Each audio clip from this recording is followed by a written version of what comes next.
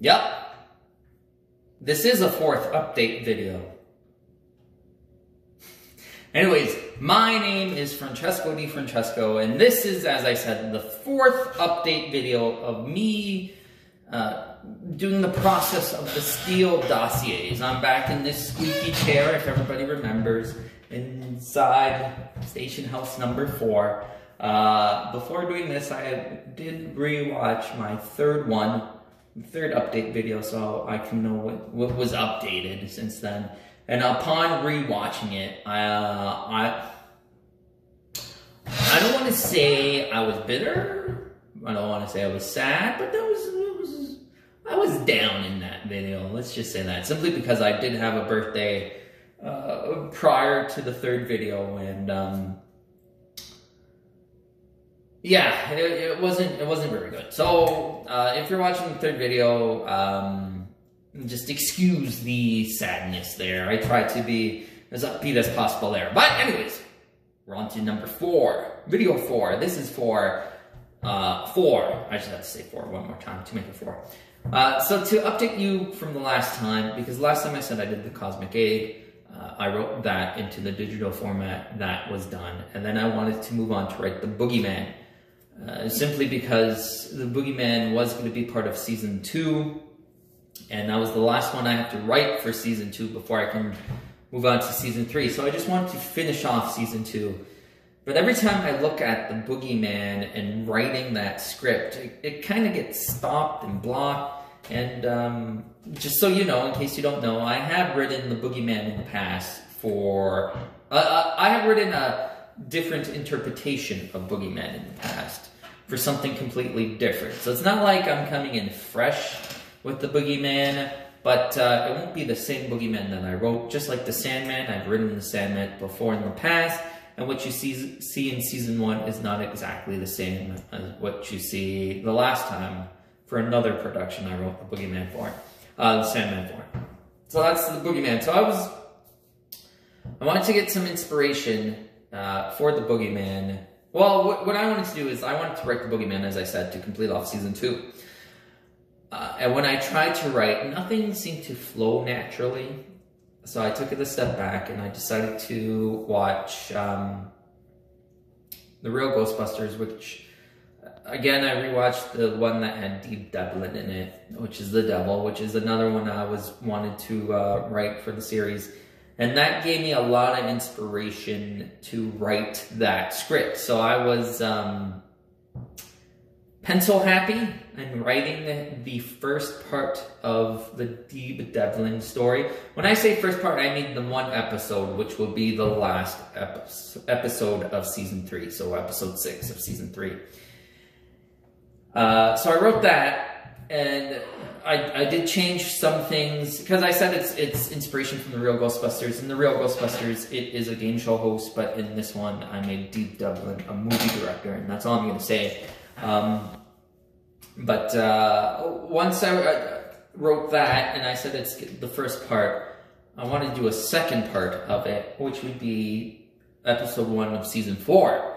Now, the only thing that I'm hesitant on doing is writing that script, because it is a Season 4, and I just wanted to focus on the second and third seasons. And then at the same time, it's just like, well, if I write that script, I will have an episode for Season 4, and when I film the Dyb Devlin one, I can film the rest of it that same time, as opposed to, like, we'll film one here, and then who knows when I'll film the next one, right? So look, there's a lot of pros and cons.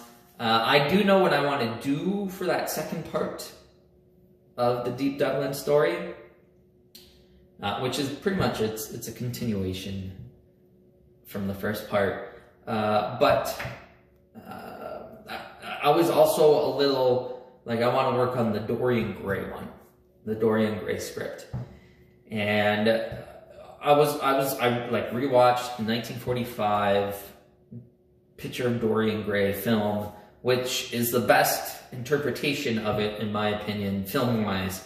A lot of people say the 2009 one is good. No, I like the 1945 one. And the 1945 is not the original. It's like the 5th or 6th time they did Picture of Dorian Gray. So that 1945 one, I like the best. But I rewatched Picture of Dorian Gray simply because I don't have the book and I don't read as fast, so I didn't want to read it read it and not finish the book and be like, well, I don't want to do Dorian Gray anymore. So I watched the film. That gave me some ideas. I will say, because I don't give very much away, even though like 1 or 2 people is watching this. And chances are, of the 2 people, that one person watching this is me. So I don't want to spoil too much here. But it won't be Dorian Gray per se. I'm going to change his name to Reginald Gray. And the story behind that will explain why he's called Reginald Gray as opposed to Dorian Gray. But I've half written that one. Oh, the Dyb Devlin one. So part 1 I've completely written, and I did the digital format. So that's good to go. And I didn't write the second part. And then the Dorian Gray one, which is called The Cursed Portrait, is half written so far. And I was going to finish writing it. Right now it's in the draft book that I have. And then put it into digital format. However, the Dorian Gray one also leads to another 4th season episode.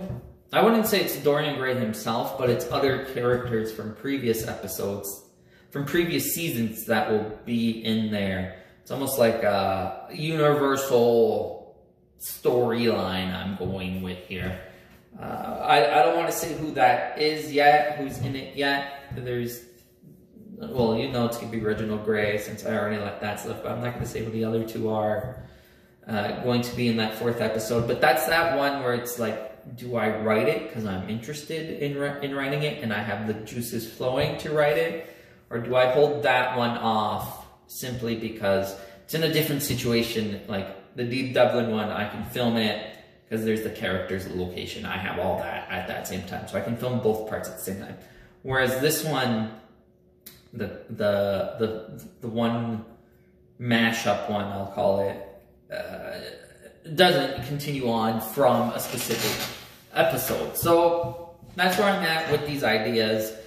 The Boogeyman one, every time I try to write it, I just get these writer's blocks to it.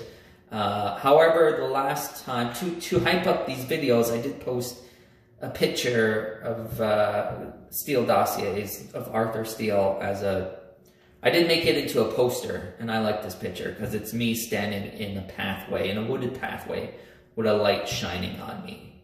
And you get the silhouette somewhat of it. So I did that as promo to help get more eyes on here. But when I wrote out the description to the promo of the picture, I took a film noir quote from a movie. I forget which movie it was, but I changed some of the words to match up with Arthur Steele. So it was something along the lines of, okay, Steele, you're a tough guy. You've done this, and this. Now let's see how tough you are by opening the door and seeing if the boogeyman is really in the closet. And after I wrote that, I went, hey, this is kind of good. I want to add that in. So right now there's little bits of the boogeyman that's coming, which I like better, as instead of forcing stuff out. It's like a better flow to it. And that's where I'm at. It's these 3 scripts. Well, the Dyb Devlin one is done, if we forget about the second part of it right now.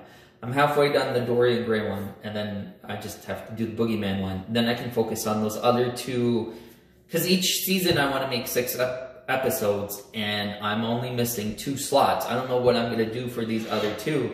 And there's been a couple ideas that have been floating around in my head of what I want to do for those other 2 slots. Like one of them was, so in the first season I did one based on The Undertaker, which is a WWE wrestler. And I went, why can't it be another wrestler? And then I thought, who could it be? I thought Bull Nakano, because that would be an interesting kind of thing. But no, nothing was really hitting me there. But I'm sure something sometime will hit me with some inspiration to fill those 2 slots up. Oh, with the Dyb Devlin one, because he is a movie director, I need a old-fashioned camera. And I was looking for it because I don't have many props. Many like old-fashioned camera props. So I was looking for it, and to get one is like a crazy amount of money. It's like, I don't need it to film anything. I just need something, like, even if it's broken, but like a good price. Like the phone that you see on Arthur Steele's desk, the rotary phone, I only paid 20 bucks for that. And then the stereo, the radio that looks like old-fashioned radio, that was only 50 bucks, and that actually works. So like these cameras, they're really expensive. So I went, okay, can I create it? So I started creating a camera, just made out of like cardboard and some, I had some old, you know, those styrofoamy mats you throw on the floor. So I just cut that up and shaped it into the real portion of it. It's not complete yet, but it's getting there. So I have that there. Anything else that has happened? Nothing really. Oh, I got one more subscriber here on Rumble, and that brings me up to 8. I know what you're thinking, 8, that's it? But you know what? I'm happy with my 8. I like my 8 subscribers. I know some people like, well, I wouldn't wait until I get 100 and I'll be happy. No, I'm happy with my 8. The 8 people who have subscribed to me, thank you.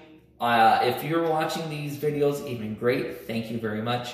If you're not watching it, I'm still happy that I have the 8 subscribers. And whoever is watching this, thank you for sharing your energy with me and just listening to me ramble on about stories that I like in this process of creating the Steele Dossiers. I have a sneaking suspicion as the closer I get to, you know, casting and filming, then more people I know are going to be like, so, Frank, nudge, nudge, wink, wink. And I'm going to be like, so, you? Yeah, well, the casting is further down the line. I'm not going to do anything yet. But that's it. This is probably going to be a shorter vlog with me going, a lot. But yeah, I'll upload this and that's it. So, because I don't want it to happen the last time, this time I'm actually going to hit the stop button. Have a good one.